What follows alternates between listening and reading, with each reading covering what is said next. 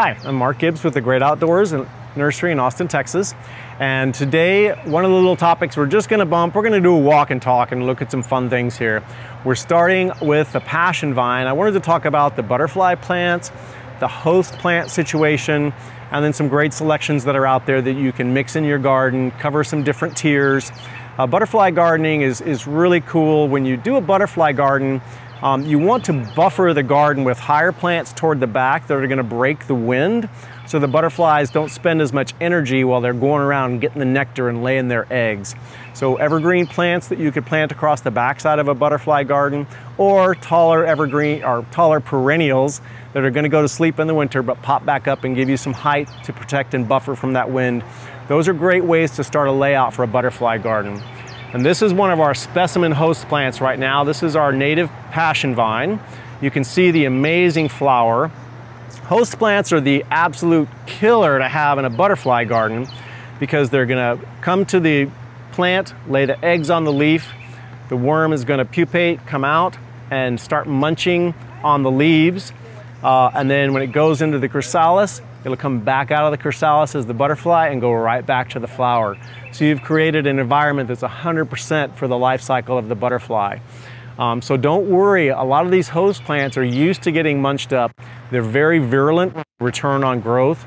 People come in and go, I need a plant, it's being eaten up. Well, it's the opposite of what we want to do. The plant is gonna return. It's strong enough, so don't get too worried. We have a great little flitterary right here that's already got the worm. He's already come out. He hasn't curled up yet, but he looks like he's getting close to going to chrysalis stage here. He's been munching away. He's nice and healthy. So we're gonna expect this vine to go through a few cycles of getting eaten down, pop back out again, have the flower cycle, but we know it's sustaining itself. We're not gonna have to do a lot of work to take care of that. So I do like to talk about the society garlic. This is a beautiful plant for our landscapes here. Again, good buffering for insect control, but then this flower is a nice high stem, and it is a butterfly attractant. So this kind of makes a nice middle tier plant and really beautiful blooms. It does come in a variegated. If you want to have a little bit of foliar pop and contrast, you can interplant the variegated and get a really nice look. We're going to meander around and take a look at a few other really beautiful ones. We've got the dark night caryopteris. This is a stunning plant. They will come to this guy for the flower cycle. We've got some bees on there getting some nectar at the moment. And this is a pretty hefty little perennial in the landscape. I would typically use it as a middle tier or even a back tier. It's gonna get some really great size to it. And that blue color is just phenomenal. This should get fairly drought tolerant, just like the garlic will over time. So when you see that return on growth, you know you can start weaning it off some of that water a little bit. Now we're gonna sneak around and look at the Gara. Gara comes in a couple of different flavors also, and it's a little bit loose of a plant for a lot of folks in the landscape. They do open up and kind of get this bowl sort of shape to them. That's very natural for the plant to do that, so don't think you have to come in and do a lot of maintenance. That's just itself kind of shading over those root systems as it's laying out and blooming. And again, we have a beautiful rose-colored flowering one over here, really stunning. These make a little whorl up the stem when they're blooming out. It's a really wonderful attractant, very xeric. And again, maybe mid-July, you could come in and do a little cleanup, give it a little bit more organization again. It'll usually have peaked out by then, and it's ready for a little cleanup, and it'll give you another great cycle flower-wise. What else is beautiful in here? The yarrow is getting ready to kick in. The silver is stunning. This is a yellow flower on here. There are lots of varieties in the yarrow. This will make multiple crowns when it wakes up each spring. And you can see this bloom comes up on a nice little tier. So again, kind of, even though it's a super low foliage, you could use it as a border, but typically I'd do it somewhere in the middle, even though some of that foliage is going to be hidden in the summer, because these flower cycles are going to pop up nice and high. It does come in some greens, and there's beautiful pinks, beautiful whites, beautiful reds, really a great bouquet. That's going to be a stunning yellow on that guy. Then you get into all these phenomenal lantana. And the one thing I love to point out about lantana, if you've got two colors on the bloom, it's going to be more of an upright plant. If you've got a single color on the flower, as in the purple trailing, or the white or the new gold yellow. If it's a single flower, it's going to be more of a low blanket, okay? So you can use the lantanas as a back tier in a butterfly garden to get some height and buffering from wind. And you can even use the single colors as your front border for a low, nice carpet. We've got that beautiful white one that's going to be a really, really stunning upright. The leaves on the upright are a little bit larger also, so if you don't see the double color and you can't tell, take a look at the leaves. The leaves on the spreadings are typically much, much smaller and not quite as broad. But you can't go wrong with lantana.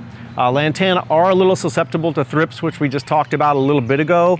So you do want to watch for those in June or July. You'll see some crinkling to the leaf and you'll know you need to either start doing some cleanup and pruning, thinning out, or you need to start getting some spray on them to help buffer them from the inset of the insects. We have the fragrant white mist flower. This is a shrub. This is the coolest. It puts on a beautiful, almost an ageratum looking blossom. It's white, it has a wonderful bouquet to it, and it'll be like a big snowball of a bush. And you go out and you touch it in the morning and poof, you'll have all these flitterries just come flying off. It's just really cool because you don't see them because all their wings are closed up. But when you get near the bush and you touch it, they just poof off like no tomorrow. Great, great bush. I have seen this stay evergreen in parts of Austin. Other parts it will go down for the winter, but it is very, very drought tolerant. I had this in a little curb street side planting, and it did phenomenal the entire time it was in the landscape. Another great one back here is the roadside-y kind of blue mist, the great roadside one that you'll see out in the bar ditches right now. This is getting ready to bloom out. Again, the white mist bush will have much of the same flower. Beautiful attractant for the butterflies. This guy can get pretty loose and kind of take over a substantial footprint. So you do want to give him some space. He does like to open up. He does like to spread, but it's a heavy, heavy bloomer. Has a slight bouquet, but the white definitely has a stronger bouquet. But this guy, you can begin to divide after a couple of seasons. You're going to have nice crowns to it, and you'll be able to separate them and move them apart pretty easy. So I had to show that guy. I'm surprised we're not seeing more butterflies on these at the moment. And then we're gonna kind of end up going over here by our butterfly table, which is of course gonna be the tropical milkweed. We've got a ton of the tropical milkweed right now. You're gonna expect to see aphids on these. Again, I was talking about plants earlier that may bring in and attract certain insects, which keeps them away from other guys. So the aphids are gonna hit these. Don't worry about it. It's just part of the life cycle. But this is a host plant. So the caterpillar is gonna eat the leaf. It's gonna go into chrysalis, come out as a butterfly, and come back to the flower. So you've got a full life cycle. Really, really an awesome one for our landscape here. We have the native antelope horn, which is a fantastic species. A little bit of a slow grower. Doesn't like a heavy soil. You'll see these all the way out to Llano, Burnett, Blanco, all over the roadsides. Rocky, rocky soil, very, very tough soils. So we don't need a rich, overly done soil for these guys. That'll push them into decline, strangely enough. So we do have some 4-inch available in these, but stunning, stunning host plant. And you'll see a full life cycle on the butterflies for these guys. We also had a really beautiful variegated variety of the Asclepias earlier this season. Hopefully we'll find some more. It had a yellow stripe in the leaf, and it was a pink bloomer. Really, really neat. They went pretty fast, but I'm sure we'll have some more coming around.